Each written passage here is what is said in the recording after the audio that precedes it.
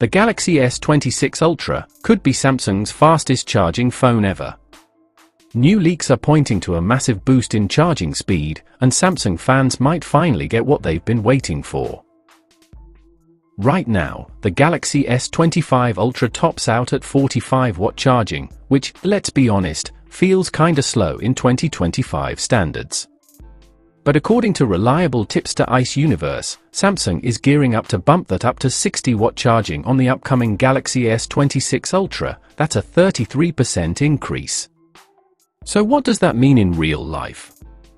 Ice Universe posted on Weibo that the 5000 mAh battery inside the S26 Ultra could hit 75 to 80% charge in just 30 minutes. But here's the kicker, they say Samsung is actually downplaying it, and the real figure could be up to 90% in 30 minutes. That's a huge leap compared to previous Galaxy phones.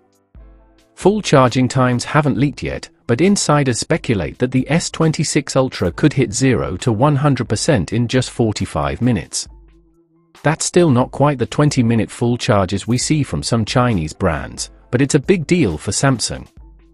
To me, this is a long overdue upgrade.